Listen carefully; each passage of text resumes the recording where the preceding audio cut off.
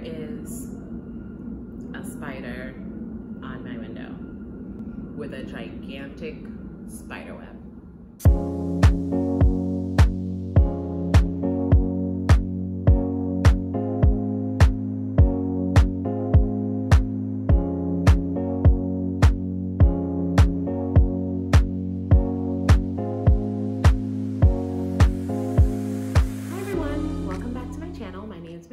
And this is Budgeted for Later. So today is hopefully going to be a quick video. I want to talk about 6 quick and easy things that I've personally done in order to immediately start saving money. Some of them are instantly, and some of them you'll see results in a couple of days to maybe 2 weeks. But it's not something that requires any money on your part outside of what you already have. So the first and most obvious is budgeting for things. So budgeting your personal money, budgeting for groceries, budgeting for gas, budgeting for your Metro card, really knowing what you need and having money aside for that. Because I find that when you don't budget, you spend all willy-nilly. You go and you buy the coffee, and then you buy the sandwich, and then later you buy this, and then later you buy that. But if you say, hey, I have my personal money that's $40 for the week. I need to spend it smartly. I'm going to make breakfast at home, and I'm going to take lunch to work. And don't get me wrong, I understand that a lot of times it's easier said than done, based on time, based on resources. All the pets are out right now, the 2 cats and the dog, and I have my dog sitting right by my leg, and another cat is like sniffing around the tripod, like, what's going on here? Anyway, so I understand that it's easier said than done, and obviously this list is something that you can pick and choose, whatever worked for you. The one thing, the main thing that has helped me with my budgeting journey and with keeping to my budget is to not swipe my card. I do not swipe my card unless necessary. There are a couple of restaurants or like places in New York that does not accept cash, which is so weird to me. So I think Sweet Green used to be one of those restaurants, or they still have the no cash policy, especially during the pandemic. But even before the pandemic, they did not accept cash, and so we would have to swipe a card. But other than those like rare occurrences, I try to use cash now for everything, because that means that I'm taking out of my budgeted money and not dipping into money in my account and then kind of putting my accounts in this weird like jumbled mess that I cannot understand. And also I'm spending too much money because I'm taking money from places that I should not be. The third thing is to cancel your unwanted subscriptions. So when I first started this budgeting journey, I went on my account and I looked through my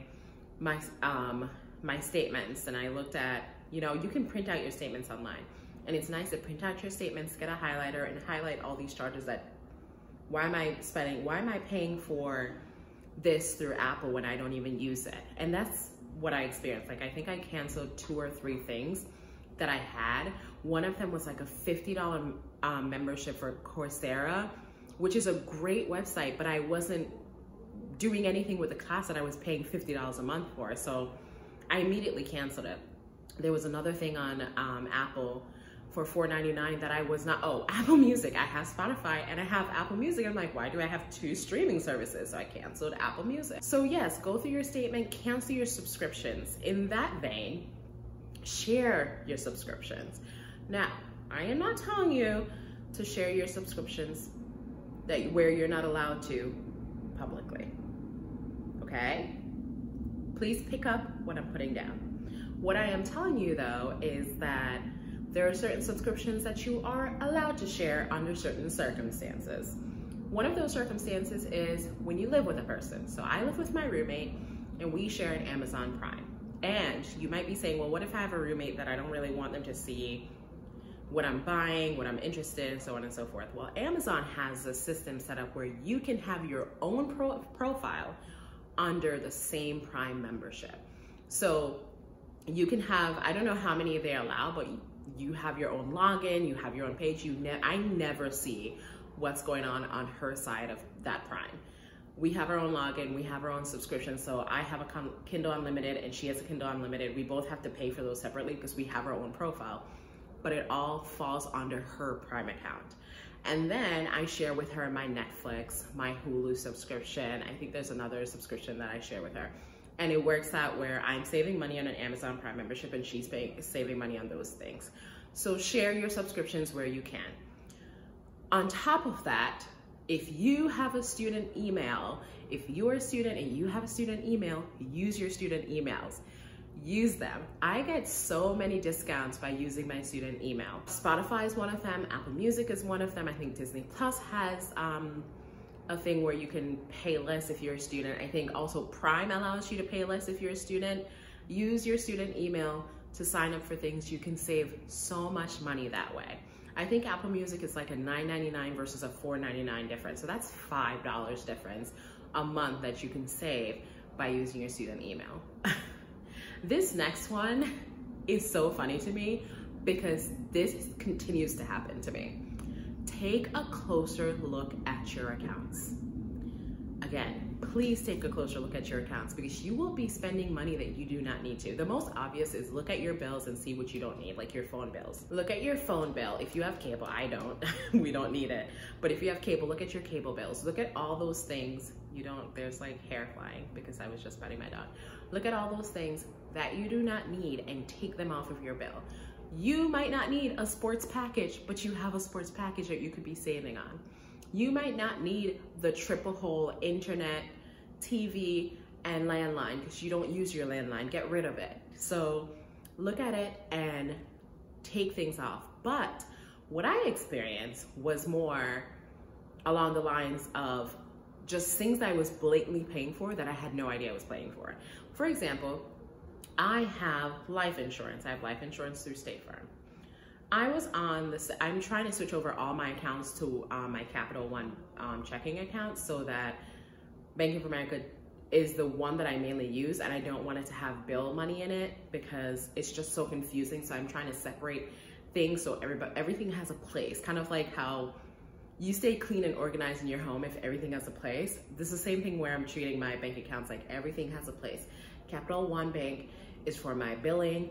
Bank of America is for my like moving around money and swiping if I need to swipe, and then Ally Bank is for my savings. So I went on State Farm and I realized I was still paying for renter's insurance. I was paying, I think, like 30 something a month total for renter's insurance and life insurance. The renter's insurance was like $14 a month. I have not lived in my old apartment since December 2020. I had been paying for renter's insurance for 11 months for a place I wasn't living in. And we have renter's insurance for this place through my best friend. Another thing that I found just this weekend is I went on Ellie's pet insurance. I went on her insurance and I was going to change the card again, that they were charging. And I noticed that it had my address from 2 apartments ago, my address from Manhattan. So I didn't think much of it. I was like, oh, I thought I changed it to the old Brooklyn apartment, but I didn't think much of it. I'm like, I'm gonna change it. This thing popped up and was like, oh, you saved $12.39. It will apply to your next bill. Her insurance went from like $48 to $35. I have not lived in my Manhattan apartment since February of 2019. I've been paying an extra $12.39 a month for 20 months just because I did not change the address from the Manhattan apartment. And to me, it's like, I know that this is true for car insurance, no idea that it had anything to do with pet insurance. My last suggestion, and I think it's I haven't heard this suggestion before or even knew until recently when I was paying my card and looking closely at the interest rate on cards, but pay on your cards early. Pay on the 1st. And if you are someone who is doing the snowball method and you're saving, say you're like, I have a debt payoff envelope and it's whatever extra money that I have after I do my sinking funds goes into that. So sometimes I'll have $60, sometimes I'll have $30, and I'll wait until the end of the month when I'm paying my minimum payment to then add that to it. And when I did this, I calculated what the interest rate was gonna be for the next month, and when the 1st of October happened, the interest rate was higher, and I was like, why is it higher? That's weird. And I took a closer look on it, and the interest rate is charged on a daily basis. So it's based on your daily total, the average of your daily amount. So say I owe $270. And in the first scenario, I owe $270, and I owe this for say 27 or 28, I can't remember how I did it in my head, but say 27 or 28 days of the 30-day period, I owe $270. And then on the 28th I pay, or the 27th I pay $40. So now it's down to $230. Well, the total amount, if you add it up per day and then you average it, ends up being $267.33. And based on that average, I have now gained an interest of $5.05. Now, let's change that. Say I owe $270, and on the third day, I paid $20, and now I owe $250. And then on the fourth or fifth day, I paid another $20, totaling $40, and now I owe $230 for the next remaining days, say 24, 23 days. I now owe $230. Well, that averages out to be $232. Based on the calculation, my interest is now $4.38.